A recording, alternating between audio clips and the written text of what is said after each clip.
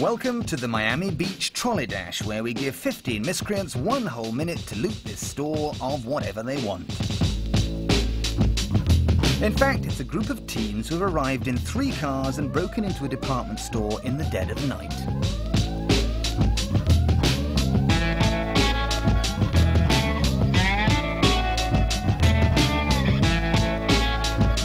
It's a highly organised raid. You can see some of the looters coming in and out several times, loading up the cars with the best the department store has to offer. Outside, the 3 getaway cars are left running, and at the front gate of the complex, there's another car keeping watch.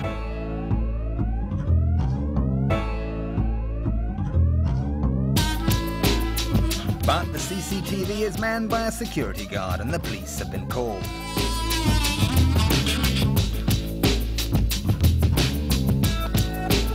As soon as the lookout car reports he's seen the cops, the careful choreography gets canned in favour of a demolition derby approach to running away.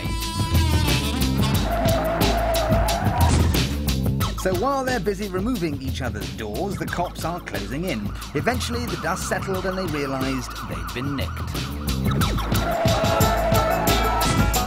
8 of them were arrested at the scene and the other 7 were caught at maths class.